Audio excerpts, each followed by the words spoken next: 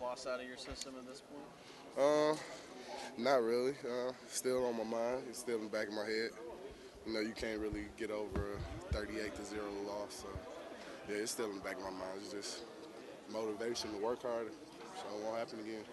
You went through last year. Were there things you learned about, I mean, it's a lot different, I guess, when you've had a year of experience and then you go through another year. Was there lessons from that year as well? Every year I try to improve more. So every year I feel like I just learn the game a little bit more. So that's always what I'm trying to do. Just improve. I don't care how much, as long as I get better every year. Was that game, the Cotton Bowl, something? It was a big help. I can't lie. The O-line was real good. I had to maneuver my way, change up a couple ways how I played, and it showed me different things I need to do to improve my game just from that game right there. What is your attitude without Malik and Joel and LT and all those guys around? Any more changes? People look at me more of a leader, but my attitude is still the same. Still out here trying to have fun with my teammates, D-line, teaching players. I've always been like that, though, so nothing much really changed. So is it too much to ask when people are talking about you as maybe the best D lineman in the country and you're changing positions? Are those expectations, is that a bit much for a guy changing positions? No, I think I'm the best D lineman in the country. I can't lie. So, no, it's not. If you want it, you ask for it. You got to be willing to take on the pressure, I guess.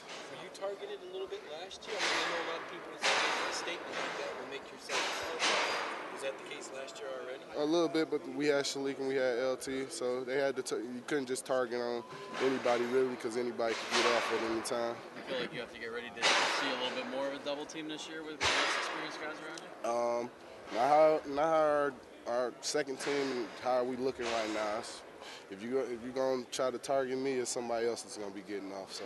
Who else has impressed you? We heard Coach D mention a couple guys today. You know, all the starters, we got it down, but Keontae, Ray, Raekwon, Pete really impressed me just in his pass rush. So they showing me a lot more than they improving a lot quicker than what I thought they would. Keontae Stallworth is in the mix. Yes, and he actually doing his thing. What's the most difficult? What does he do? He long, his arms, and real strong upper body. He can get off, he shoot. He pretty much like a bully. He shoot straight and get his hands right on, and can't nobody really handle him from there. What's the most difficult part about making that transition to end?